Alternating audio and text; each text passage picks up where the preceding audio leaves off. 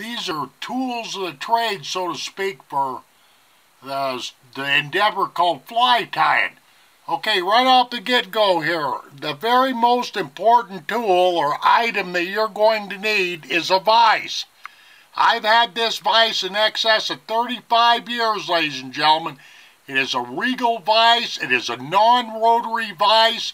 They didn't even have them out back in my day when I bought this. This is on a 5-pound brass base, by the way.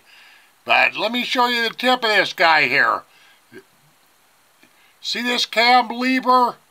What this thing will do, what this particular vise will do, it'll hold everything from a 6-aught hook clear down to a number 32, which is awful dang small. And you don't have to adjust the collets. And this is what you're looking for in a vise. You're looking for one that's, you get the best vise that you can. And can I recommend a good vise to you? No, because there's a ton of them on the market. But I just know the more money you spend and the heavier duty of the vise it is and like that, the better off you're going to be. If you can find one of these old school Regal vises on eBay or something, buy it. Because this, I guarantee you there's nothing worse than a vise that breaks, will not hold the hooks properly and whatnot have you. This has been a really good vise. And what did I get for this? $150, 35 some odd years ago. That's a fact. And you adjust it with this Allen wrench back here. I don't know if you can see it. This Allen wrench right here. It's adjustable there. You can turn the stand right here on this thumb knob and like that. But let's put that subject to rest because I got other tools to get off onto. But that is a Regal vise. Your vise is one of your very most important tools, if you will, when it comes to fly tying. Okay, next important tool is scissors. And can I recommend scissors to you? Yeah, a good sharp pointed pair. I'm trying to be serious here, but sharp is the key, because if you do a lot of fly tying like me, I guarantee you you're going to wear out scissors in a quick doggone hurry. But you don't really need, what you want to concentrate on is scissors that fit your fingers, got very, you know, like these ones right here. I'll bet you the blade on this is probably only 1.25 inches long or whatever have you. I've got all kinds of scissors, but you'll have to decide as a tire what you like. These are gold loop scissors, by the way. I bought these from Cabela's quite a few years ago. They've been pretty good scissors. Here's an old clunky, wore-out pair. I don't even know what they are. Dr. Slick makes them. There's all kinds of people that make them, but my favorite pair so far, that's just because I haven't worn them out, these gold loops. Okay, here's another indispensable item that you'll need. A bobbin, ladies and gentlemen. This guy right here is what holds your thread. It's what holds the tension when you're sucking down on a hook. You see what I'm doing? You see how I'm torturing my finger there? You know, they make all kinds of bobbins, but what I want you to concentrate on is the tip of that bobbin. Years ago, they used to make these out of brass, and they'd wear out. The 6-aught and 4-aught and 2-aught tying thread right here would groove the brass and it cut your line. But now you want to get a bobbin that's stainless steel, if you will. You want to get one that's got a ceramic. This one here has got this little black hole that you see right there. That's ceramic. These kind of bobbins won't wear out on you. And you can also get, you know, bobbins like this for floss. You know, I haven't used this bobbin in quite a few years, but let me set this aside for a second. I do have one lined up right here with red floss in it just to show you this. But like I say, you spend a little money on these tools, ladies and gentlemen, because some of these tools I've literally had for years and years and years. Very important, these bobbins. You gotta have them. It's just that simple. And you gotta have them scissors. Okay, let's get into this wonderful world.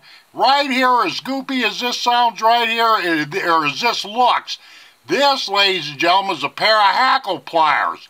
You can't, I don't even remember what the name of these are. This is my most favorite hackle plier. I use it all the doggone time. It's just a spring wire kind of thing. I had a son-in-law that went looking for one of these and he couldn't find it. But believe you me, these hackle pliers come in all kinds of configurations, and oh, they promise you everything under the sun, and half of them don't work right because they don't hold the hackle and whatnot have you. But that yellow pair down there I just showed you were pretty good. They come in different sizes like this. You'll have to play around and find out which hackle pliers that you like the best. It's just that simple. But there again, spend a little money on these guys, because the problem with a lot of hackle pliers, when you go to clamp down on the hackle will slip out. They don't hold very well, okay? But you gotta have them. Okay, another couple of tools right here, bodkins. Now these guys right here are used for picking out hackle fibers, dub teasing and all that, but more importantly, what I mostly use these for is dipping into my head cement. And I've got a YouTube video on it, and this is how you put your droplets of head cement into the various areas of your fly. And a lot of these, see that end right there? You can throw half hitches with that taper right there, okay? And this one's set up the same way. Alright, another, you don't absolutely have to have this, but this is a whip finisher. In this particular video, I'm just showing the tools of the trade, so to speak. But this guy right here is what you use to tie off your fly, to get a whole bunch of half hitches in a series to tie off the head of that fly. And all of my flies, every one of them, the heads are whip finished. Now you can use half hitches and like that. The bodkins I just showed you right there will do that, but I know a lot of old school fly tiers, they just throw half hitches. Me, I use this tool right here. It's indispensable. It's called a whip finisher. Let me make sure that you get a good look at that. Okay, right here, dubbing tools. You might want to get into this world of dubbing tools. This right here's got a bodkin on the end of this. I probably use this more, you know, the bodkin than I do the dubbing hook here on the end. But, you know, be aware of that.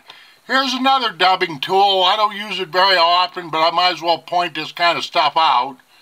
You know, a lot of this stuff kind of reminds me of dentist tools. That's supposed to be a joke, you know. Okay, well, tying some patterns is kind of like pulling teeth. Okay, now here is a comb.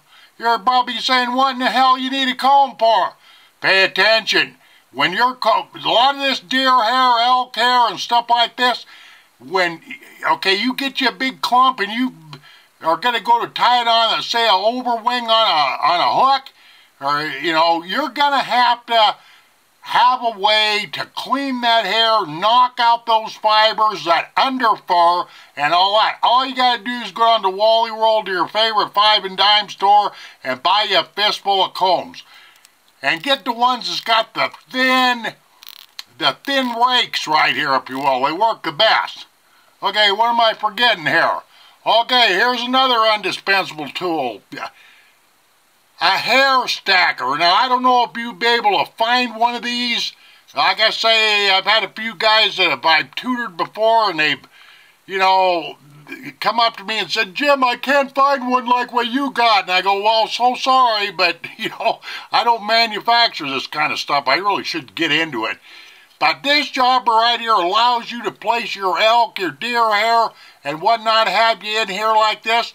And you put the very hair ends right there, and you sit there, and it'll allow you to stack your hair evenly. I just spread the hair out with my fingers like this. I tap it a few times like that, done deal. Most of them now are round, but you need a hair stacker, okay?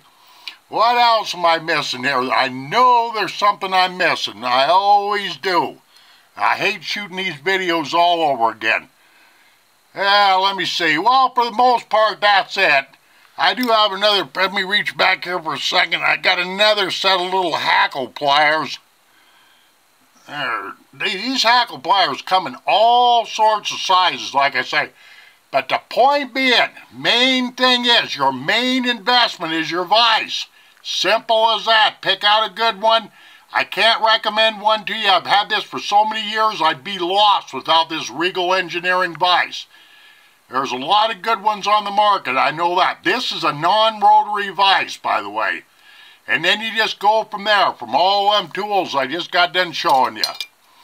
Okay, I think that's about it, ladies and gentlemen. I can't think of anything else. Thank you very much for the movie review.